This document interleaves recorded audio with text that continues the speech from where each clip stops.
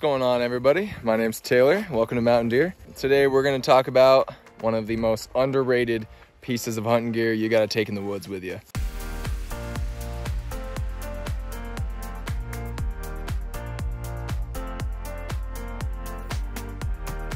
Everybody needs a sled, and here's why. Because when you're out on a sunny day in the brush and you shoot yourself a big buck, you're gonna thrash that thing going through some of these clear cuts. And the way they cut in Maine nowadays, look at this.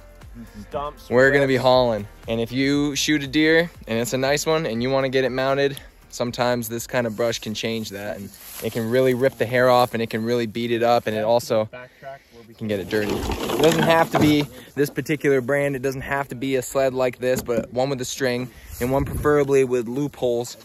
Some sleds come with a cinch rope to hold the deer in, and our other sled has that, but the sled that we took today doesn't. So we're gonna work him into this sled, and then we're gonna use one of our Mountain Deer survival straps and unlace the paracord, and we're gonna cinch him in with that. The only drawback about this particular sled is that our deer is too big. We needed a bigger sled, but even if it's just under the important part, the front of the cape, that's what we want. It's not too bad.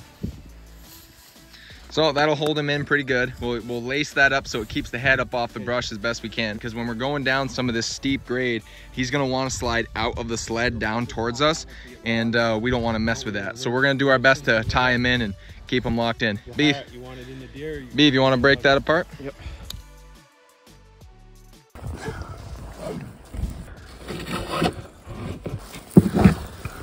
If you guys want to see the hunt for this buck and all the other film that we took in order to get him out here in Maine, we'll link that up here. You guys can watch it. It's a good hunt. This is Beef's biggest Maine buck ever. It's a nice one. He's worked hard for it. All right, guys, we're gonna work this buck back to the truck.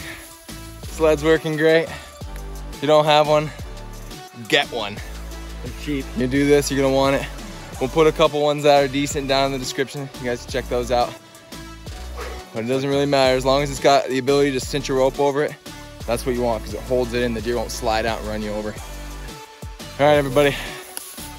For more videos about hunting, big bucks, backwoods, good buddies, like and subscribe. See you guys next time. Bye-bye.